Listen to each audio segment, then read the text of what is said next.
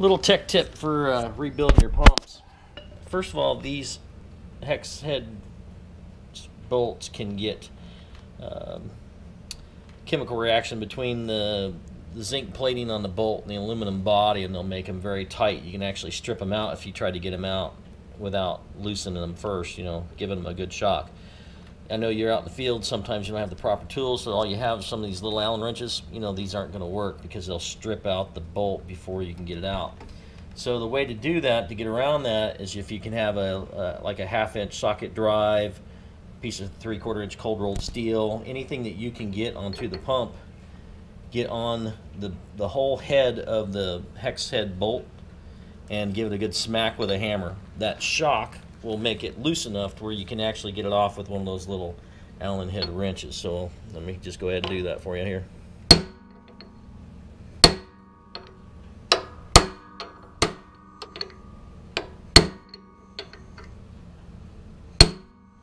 Okay, now the big secret is make sure you have it flat all the way across the head, so that way you don't damage the head of the thing. See how easy that is now? All of them will be that easy.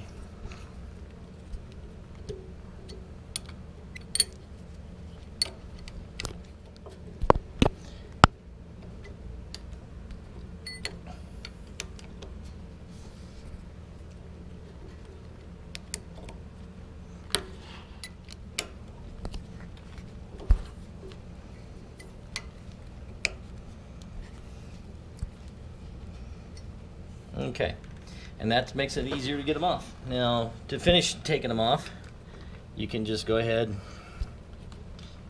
and go ahead and take them all the way off. It's not going to hurt anything. I typically leave 2 of the center ones in place until I get them all off, making sure not to lose the little washers because you're going to need those. Lock it back down. You have a pump that has getting water and oil.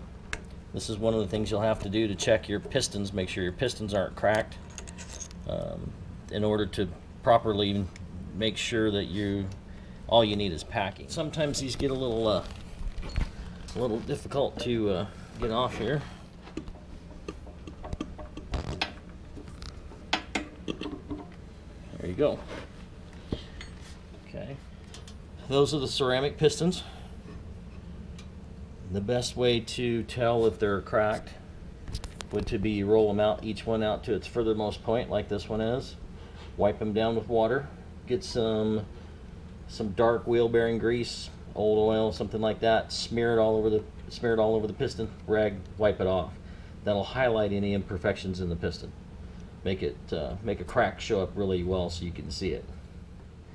Then you would have to check your packings inside your pump, and that would tell you if you'd have to replace the packings inside the pump if you were getting water in your oil as well. And to put it back together, it's just the exact same opposite. Just slide it on, line up your pistons so they are not bad, tap it on, get it straight, put your screws in,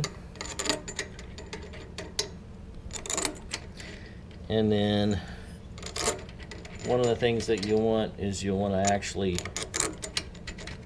tighten the manifold from the inside out. When I say that, I mean from the inside bolts and out, and you want to alternate them. So you would do like 1, 2, 3, 4, 5, 6, 7, 8. Okay, now if you missed that, okay, so like if you did it again, you go 1, 2, 3, 4, 5, 6, 7, 8. So that way, whenever you tighten them down, you're tightening the head all evenly, as opposed to starting on the left side going to the right side. Alrighty, so.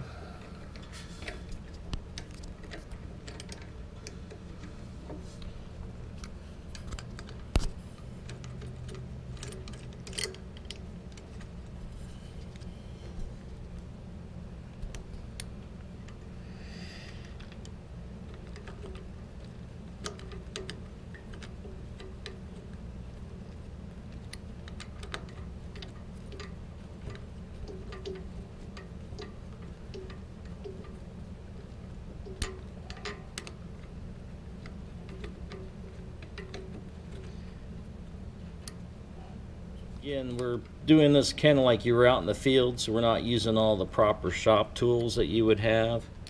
So we're just kind of trying to make this as like a field service type item. But these would be torqued down with a torque wrench to the proper foot-pounds. So, but in the field you may not have that option, so you just have to do it with what you have, and that may be one of these small Allen head wrenches.